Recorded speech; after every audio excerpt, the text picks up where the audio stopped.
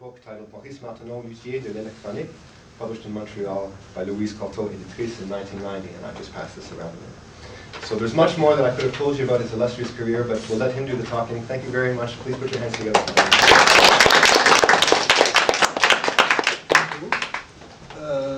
Well, can I speak? Start standing up a little bit. It's a pleasure to be here and to talk to you about this instrument of music. And my lecture is already done when I said this is an instrument of music. So, and this is the only thing I will try to explain. Maurice Martenot was born in 1998, and he was raised in a musical atmosphere. His elder sister, Madeleine, was teaching piano and solfège and trying to use the very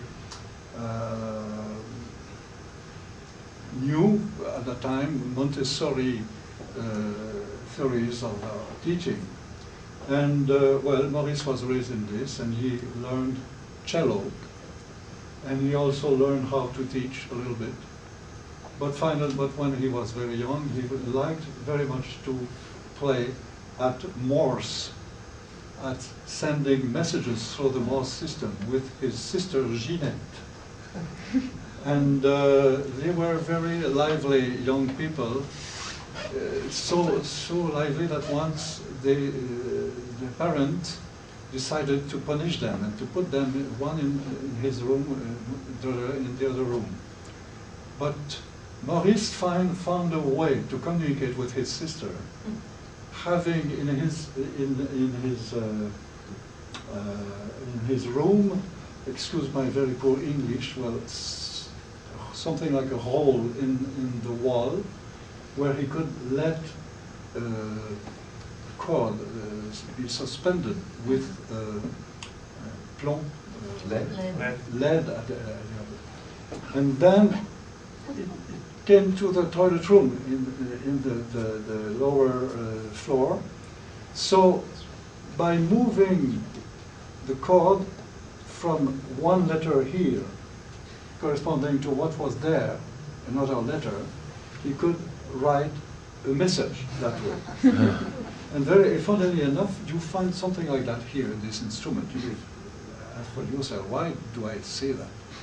Well, now I'll leave that story. I will come back later to it. So when Maurice Martenot was called for to go to the war, this was at the end, almost the end of the war, around 1918. Before that, he was too young. He decided to be attached to the wireless telegraphic post. Follow me? And because he knew about something of it. And also he brought his cello with him. And sometimes he told me that he gave some concerts in some villages. But his basic attachment, if I can speak so, was communicating through telegraphic system, through the Morse system. At the beginning of his work, he used to use a device making a very stupid noise. So nothing came to his mind from that. But later on, close to the end of the war, came the heterodyne system with frequency modulations. Then he had to look for the frequency on which he would send the message. The frequency nobody else knows, because the way he had before could not, anyone could get it. So looking for the pitch. Okay, so then he would send his message this way. He thought, well, this is interesting. As a pedagogue, he thought perhaps the very small, the very subtle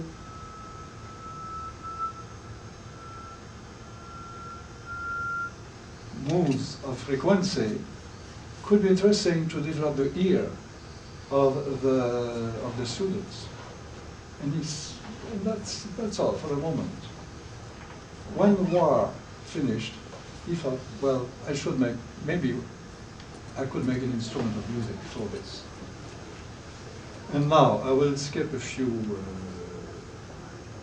chapters and arrive to the fact that finally, in 1928, he could give the first concert using this a device that would look like what I was talking about with his, when he was communicating with his sister.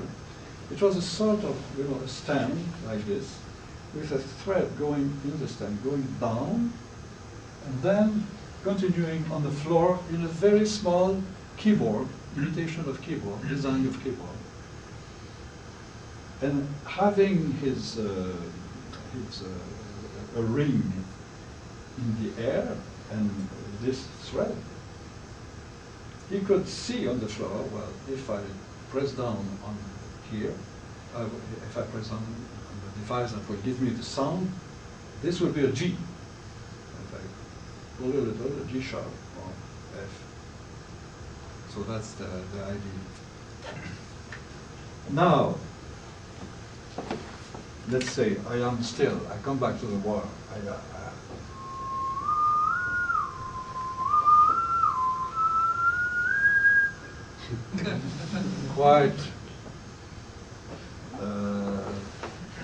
Quite simple, not really artistic. But he developed then, let us say that what you just heard now could be compared to the string of a violin, because I determine the frequencies, I determine notes here with my right hand.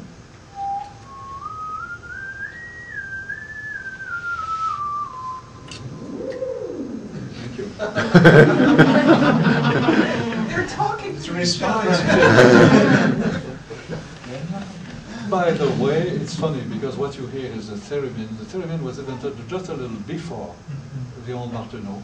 And Maurice Martenot heard the theremin and thought, well, I like this instrument, it's really fascinating, but I would like to have something that make music more precisely, that would be safer for pitch and for that kind of thing. Anyway, I come back to what we are talking about. So I would compare this part of the instrument to the string of a string instrument. Now, what about the bow? There is here a small device that perhaps can be seen on camera, and the people here, you could come after and see it from closer. It's very small, it's only 2 centimeters high. And when I press down on this, I can press very slowly. So slowly that you may have the feeling that I'm doing nothing, but as you can see, there is a sort of crescendo.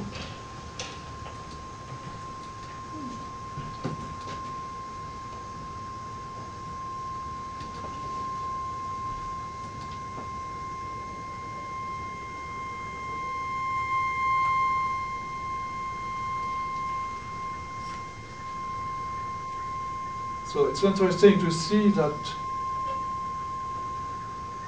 there is a very progressive crescendo, very, very, very progressive, so progressive that it's not always useful to do it in music. But the reason why I did it is just to show you how sensitive it is. If I had to carry things just before, and well, if I'm not breathing well, and you tremble a little, then you will hear it, like the bow on the string, by the way, when the musician is nervous.